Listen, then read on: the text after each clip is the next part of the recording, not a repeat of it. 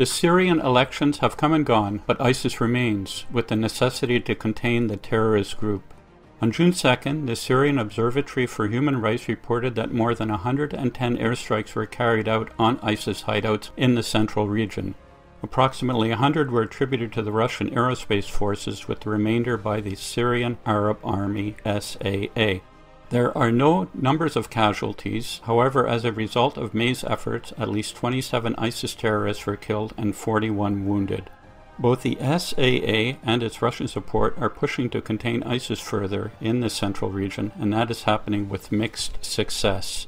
Russia suspended the salaries of former rebels in the southern Syrian governorate of Daraa because they refused to step up their efforts against ISIS. Daraa's former rebels joined the fight against ISIS in central Syria in February under the banner of the 8th Brigade, a unit of the Army's 5th Corps of the SAA. In April, the 8th Brigade faced a major backlash from Syrian opposition supporters after sending reinforcements to the central region. Many in the opposition don't see the battle against ISIS as their own.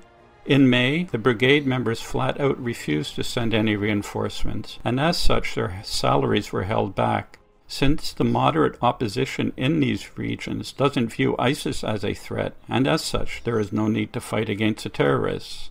Meanwhile, despite the pressure, ISIS continues its attacks.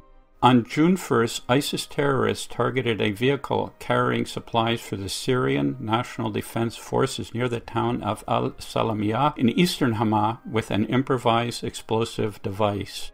ISIS's main stronghold in central Syria is the Homs Desert, which lies between eastern Homs and western Deir ez-Zor.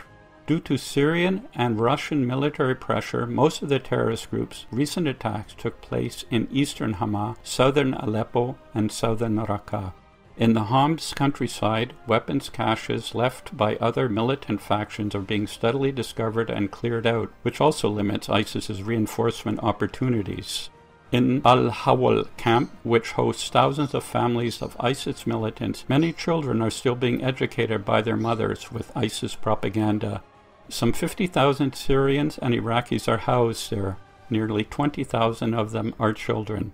A separate, heavily guarded section of the camp known as the Annex houses another 2,000 women from 57 other countries, considered the most die-hard ISIS supporters, along with their children, numbering 8,000.